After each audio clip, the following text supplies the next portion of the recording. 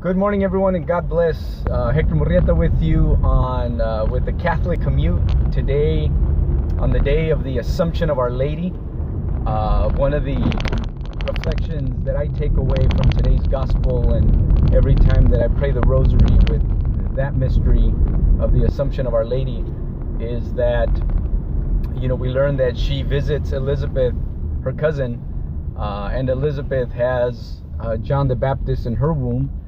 And Our Lady has our Lord in her womb, and when she visits, they both feel our Lord's presence.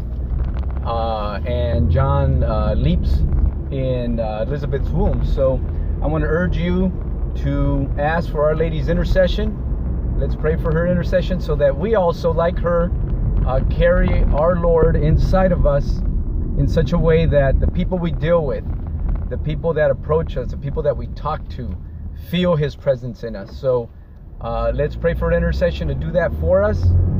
God bless you, and please remember, carry our Lord, and always, like Our Lady, have His presence felt inside of us every day. God bless you. Have a blessed day.